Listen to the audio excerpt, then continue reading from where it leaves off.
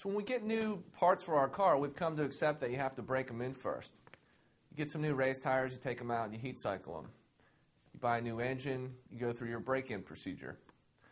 Well, unfortunately, with brakes, somewhere along the way it became okay just to get some new pads and rotors, throw them in, and go out and hammer them on the racetrack without preparing them properly. That's a really bad idea, and there are a whole bunch of reasons why. In this episode of No Brakes, we're going to tell you why. We're going to tell you how to bed in your pads and rotors properly, get them ready for heavy use so you can get more enjoyment out of your car. Houston, we've had a problem.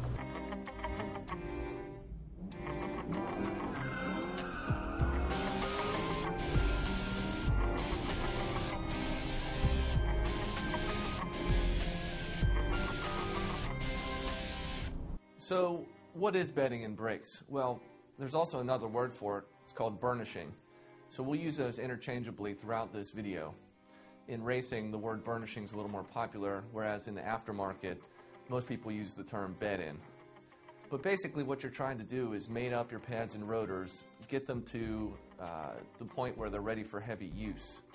So there's really two ways your pads typically operate whenever they're applied to the brake disc. One is an abrasive manner. That's basically where the pad is rubbing on the rotor face and generating friction to slow you down. The other is called the adherent mechanism, which is the pad material is actually transferred onto the face of the rotor, and then the pad rides on that thin layer of pad material that you've put on the rotor. And that's really what we're going to talk about in this episode, is how to get that pad transfer layer onto the rotor properly, how to maintain it, and all the benefits you'll get from doing so. So the first obvious question is, if I just put in my pads and rotors and I go out and I drive them around and I take them to the racetrack or on the street, what am I missing out on? Well, you're missing out on a whole bunch of things. First of all, you're missing out on some bite or higher friction level that you would have if you put down a transfer layer on the rotors. You can think of this like a drag racer. He goes out, he does his burnout, and what's he trying to do? He's trying to lay down rubber on the track so he has more grip when he launches his car. The like materials on the track, the rubber on the track and the rubber on the tires, they have a higher friction together than if he was trying to launch off of the track itself. It's the same thing here. When you lay down that transfer layer on the rotors, you're going to have more grip with your pad than you would if you were trying to grab the bare iron face. So that's the first thing. The second thing is noise. A lot of people complain about noise. You know, I'm getting this squealing whenever I apply the brakes. Well, a big part of that is if you put down a transfer layer, you're going to get rid of a lot of that noise. So that's another big one. Another benefit is you're going to have an even transfer layer on there if you do it in a controlled manner. If you go out on the track and you heat your pads up and you take them over their temperature threshold, and you don't do it in a controlled manner, chances are you're going to get uneven pad deposits on your rotor. So basically the pad heats up, it splotches on the rotor face, and you get high points around the rotor. And what that's going to do is every time the rotor spins around to that point where your brake pads are clutching the rotor, it's going to give you a vibration or a thumping, and you're going to feel that when you go into a turn, either through the brake pedal or through the steering wheel. It's really distracting when you're trying to go into a turn and you have that thump, thump, thump. So that's another big benefit of bedding in the pads and putting down a transfer layer in a controlled manner. On the other side, with the disc itself, you want to gradually heat that iron rotor up over time. You don't want to go out and just thrash it at a high temperature, because what you're doing is putting a lot of stress on the metal. So when you do your bedding, you're going to gradually heat that rotor up over time in a very controlled manner. So it's going to really help with preventing cracking, and as we all know, cracked rotors cost money, and we don't want to do that if we can avoid it. So you're probably asking yourself, how important is bedding in my brakes or burnishing them? Well, if you talk to any professional race team, you're going to find out that not only are they burnishing or bedding in their pads and rotors sometimes, they're doing it all the time. And in most cases, they're actually paying us or someone else to do it for them because they want it done in a very controlled environment like our dyno. So they're looking at it as, this is so important that we want it done as well as possible to give us that little extra performance edge. So it's extremely important. Along those lines, I brought in an expert on this topic to talk about the race side of things and how important this topic is to them. This is Steve Hood from AP Racing. He's been an engineer with them for about 30 plus years, and he's been around every type of racing, and he really understands this topic and knows how important it is to the teams.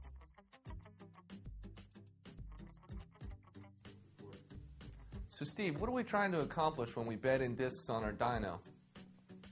Burnish is an extremely important part of the brake process. What we try and achieve when we burnish a disc is to introduce the heat on a controlled basis into the disc itself.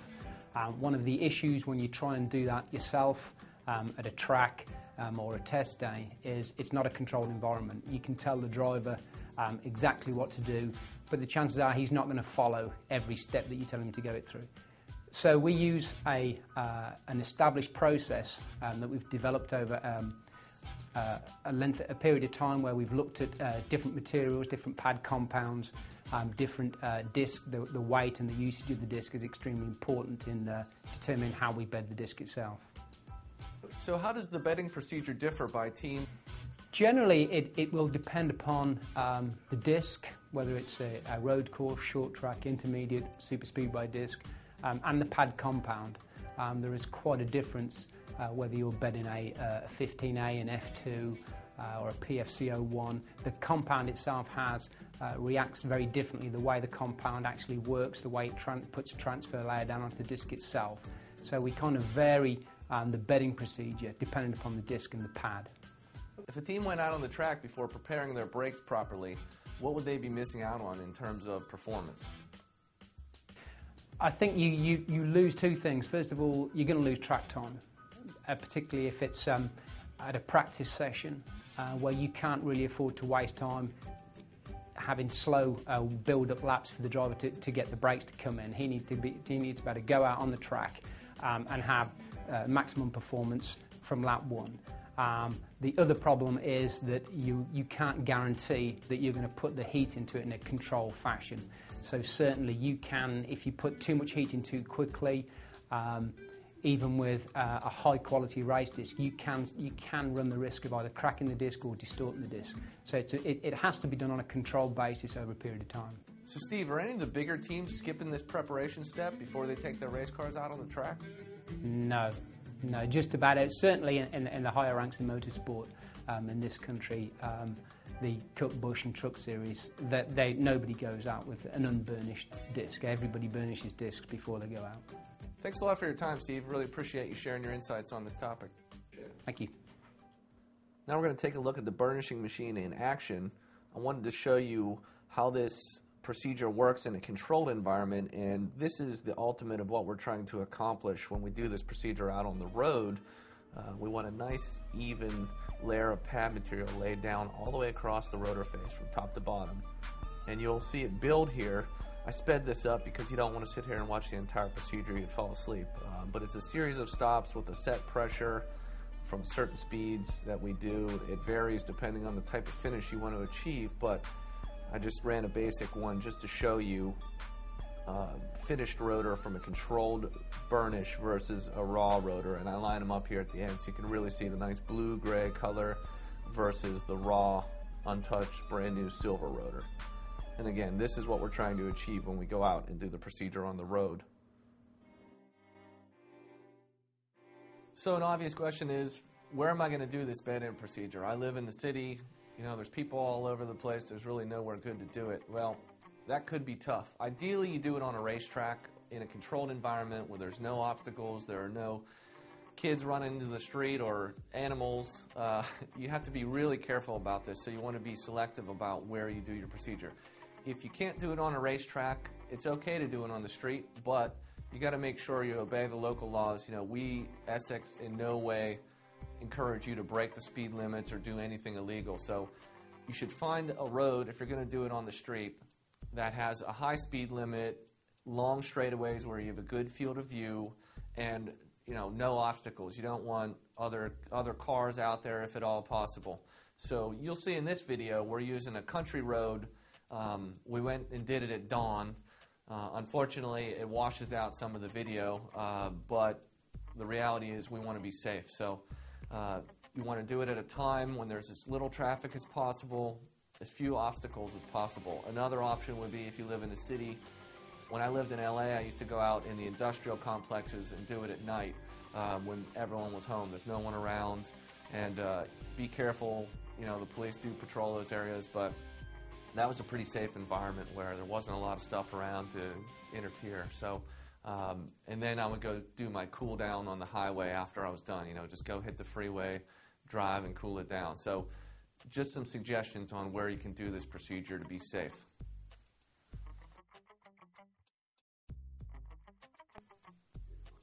So let's talk a little bit about the actual bed-in procedure. So it's going to vary a little bit depending on the type of pad you are using. Like I was saying before with the dyno, if we have a very mild street pad, it's going to require a different procedure than if we have a very high temperature race pad. So let's talk about street pads. You get your aftermarket street pad or even your OE street pads, and how do you get that transfer layer onto the rotors? Basically, you want to gradually bring them up to temperature, typically from a speed of about 60 miles per hour, and you're going to break down to about 5 miles per hour. Now, why 5 miles per hour? You don't want to come to a complete stop. If you come to a complete stop while the pads are hot, they're going to imprint in one place on the rotor. And you can actually see, if this is done, you will see the outline of the pad on the face of the rotor. So you want to avoid coming to a complete stop. So the procedure, you go out, go up to about 60 miles per hour, and it doesn't have to be 60 exactly. You know, watch what you're doing. You aren't staring at the speedometer. You just want to get enough speed where you can generate some heat in your stop. Break down to about 5 miles per hour, and then you're going to immediately go back up to 60 miles per hour. So you don't want to let the brakes cool off. You want to keep the heat building in the system. So one after another, 60 to 5, 60 to 5, and you're going to do that anywhere from 8 to 10 times. Again, it's going to depend on the compound. So, you know, you have to be careful. A lot of manufacturers recommend one type of procedure, some recommend another. You're just going to have to find out for the specific pad you're using what the proper number of stops is going to be. So we're going to go out on the road and do that, and I'm going to show you from inside the car how that works. I took some shots from outside of the car. Honestly, they're not that exciting, so I wanted to show you real time in the car how the procedure works so you can get a good feel for how to do it on your own. Okay, now I'm going to start my series of stops as I outlined. Up to roughly 60 miles per hour, and then down to about 5 or 10, and then immediately back up to 60 and just repeat. You don't want ABS intervention on your stop, so you want a threshold brake. Hold your pedal just before ABS intervention. You'll get the hang of that the more you do it. You know, you'll hear some tires squeal, and you'll get right to that point before ABS, and then just hold it there, nice and steady. You'll see in this case, even on the second stop, we're already seeing a little smoke. That's some of the resin burning on the pad as you heat them up. So no need to panic there. That's completely normal. That's actually one of the biggest mistakes people make. They don't get the pads hot enough to actually transfer material onto the rotor face. And then you'll see here in the stops 4 and 5, you'll start to see some sparks at the interface between the pad and the rotor. Obviously you won't see it if you're driving the car, but you can see it in my video here. At this stage, the pads are starting to get more bite as they heat up and start to transfer onto the rotors. You'll feel that through the pedal. The pedal will feel more grabby. You can feel that bite. And then as you look at the rotors, you'll see that they're starting to change color a bit. They're going from silver to more of a blue-gray color as the pad actually transfers onto the rotor. And then as you get up into stops 7, 8, 9, the smoke's going to get a little thicker as the pad heats up more, and you may get to the point where you start to fade the pad. At that stage, the pedal's still going to feel firm, but the car's not going to be slowing down as you would expect it to. So once you start getting some serious pad fade there, it's time to back off, and you just want to go for a drive, cruise along if possible, don't stop. The one thing you don't want to do is come to a complete stop with your foot on the brake. That is the biggest no-no here. So cool everything down, drive around, get some airflow over the rotors and pads, and then we'll take a look, see what we have.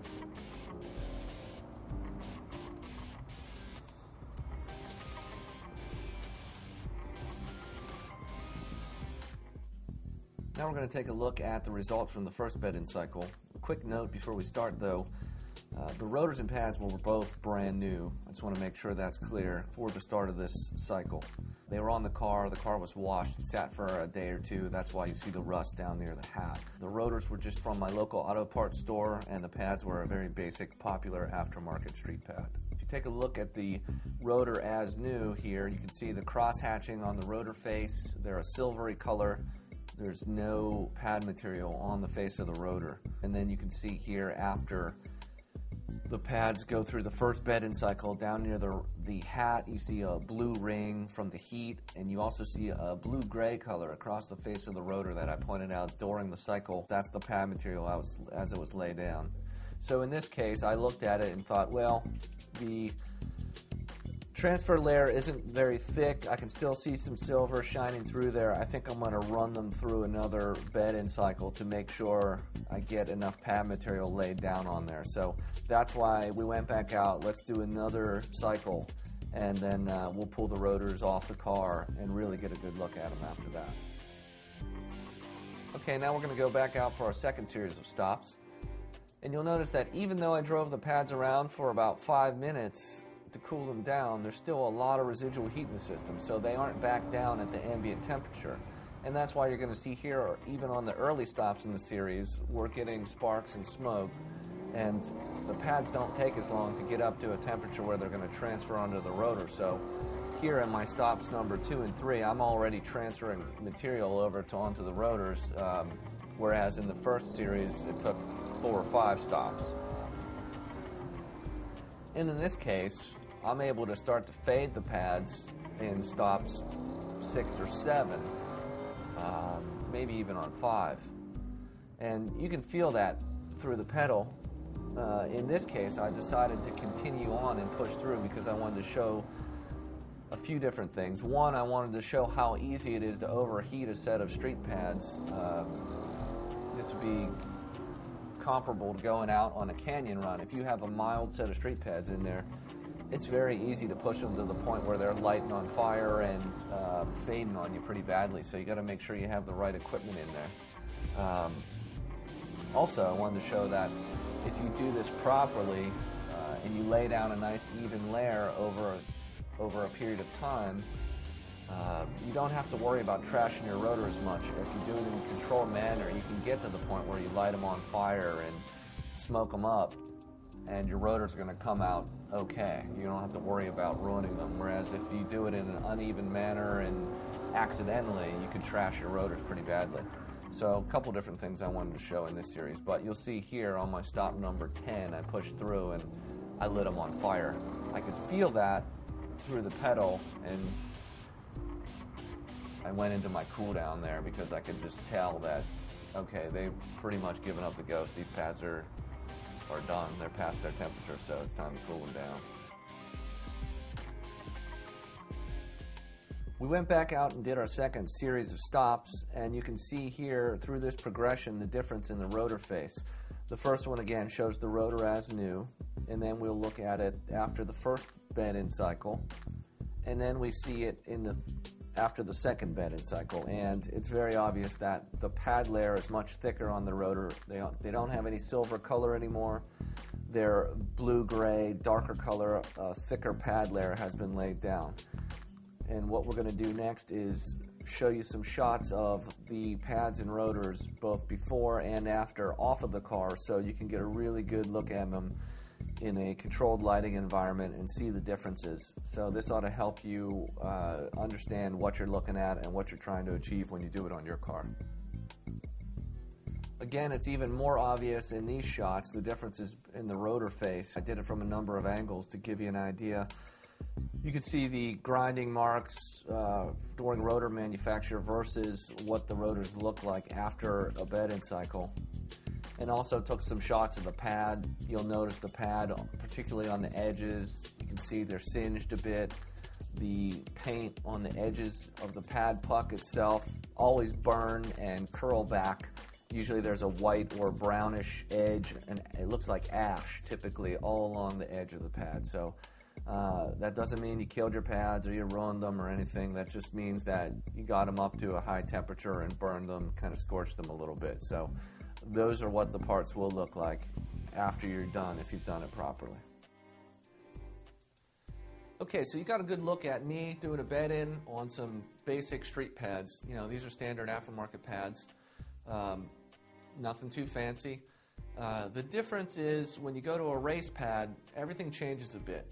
With a race pad, it's designed to operate at a higher temperature, so it's not going to be as easy to get that transfer layer generated onto the rotor face. So what you need to do is go to a higher speed. Now, like we showed you earlier, we can control a lot of factors on the dyno. So if we wanted to get more temperature out of it, we can add more pressure or change the length of stops or all sorts of variables we can control. Out on the road, you're going to only have a limited number of things you can do. One is, if you're already immediately starting your next stop, there's not much you can do to control the length of time between those, you know.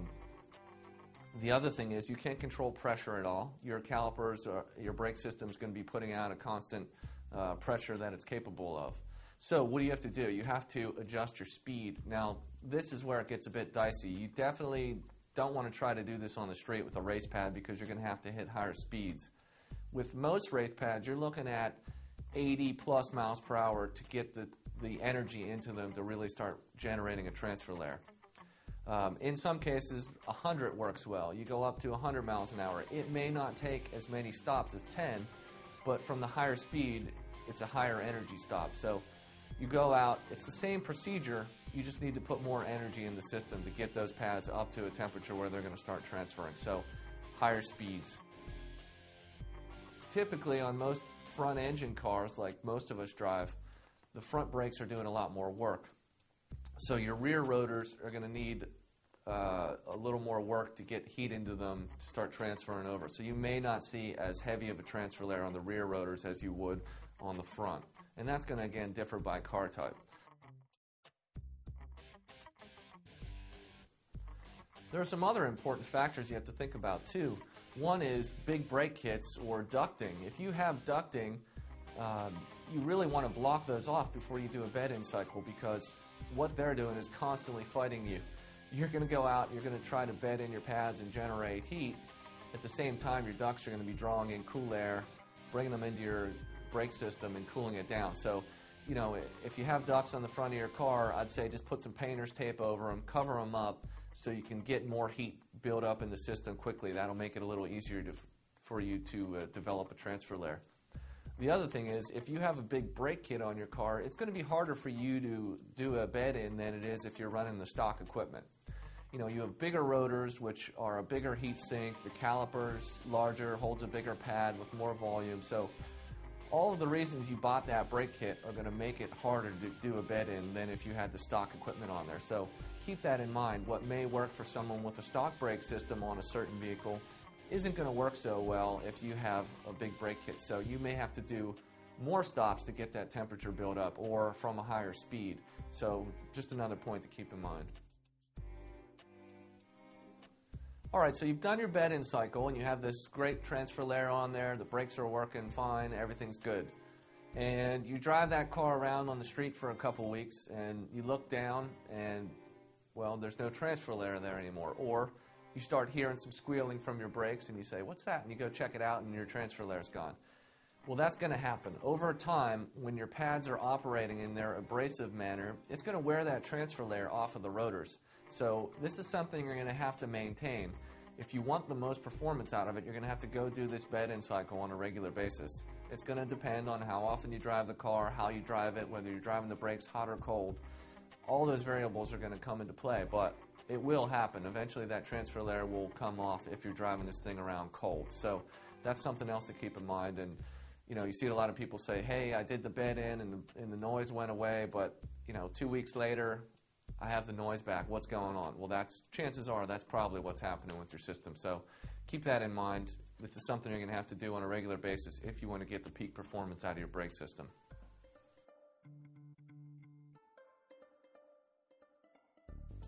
So hopefully you now have a better understanding of why we bed in our brakes, how to do it, and the benefits you're going to get from it. I think you're going to find that your brake system is going to give you a lot more performance than it had previously if you weren't doing these procedures. You're going to have more bite, better pedal feel, easier to modulate. less noise. You're also going to have less cracking in your rotors. It's going to save you a lot of money, and I think you're just going to enjoy the car more. So be safe, have fun, and hopefully this helps you out a bit.